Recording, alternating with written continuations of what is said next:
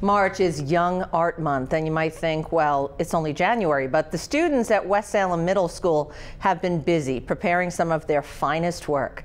Middle school art teacher Mrs. Hemker said that this is always an exciting time of year, and she has many students getting recognition for their work, even entering it into regional and statewide competitions.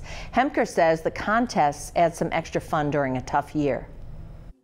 What I think is really important right now is that we're finally all coming back together and trying to do things that are normal, things that kids are used to, and still being able to display student art and honor the hard work that they've been doing even when they were at home. I think that that is the most important thing.